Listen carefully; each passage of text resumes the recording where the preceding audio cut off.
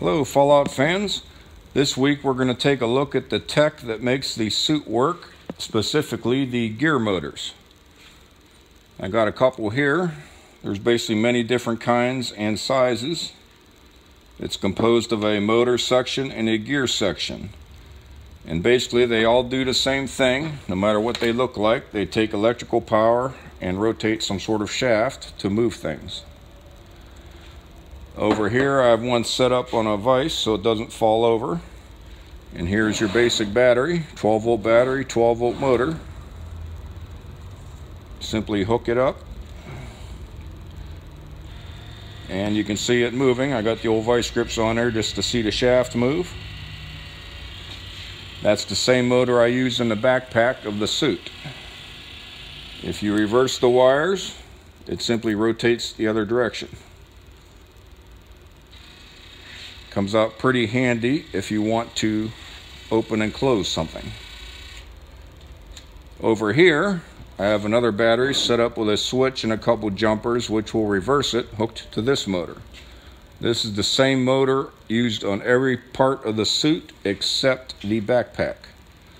So one position, one rotation, counterclockwise, flick of a switch, and it's going clockwise. This is the exact type of setup I use on the suit to reverse the motors. So if you come over here,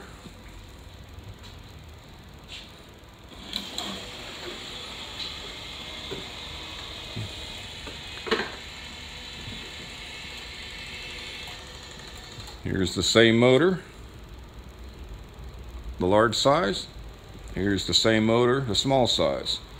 All through the suit, moving everything.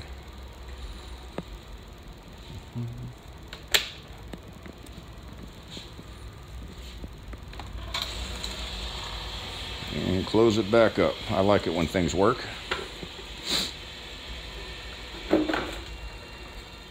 So that's the basics on the Gearmotors.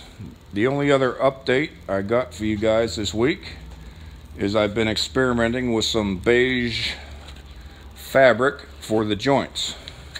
Try to cover the joints and make it more realistic, and this is some sort of spandex type of stuff. I tried gluing it with contact adhesive, but I found it's pulling off pretty quickly, and I decided that wouldn't hold up too well. On a suggestion of someone, I tried making a little piece of plastic, wrapping it around it and gluing it from there. And that turned out to be far stronger and does not pull off. So this is probably what you will see when I get to doing the joints here, which hopefully won't be too awful long. And that is about it. As always, I appreciate your input and your feedback, and anything I can do to make a better video, don't hesitate to tell me. And we will catch you next week, guys. Later.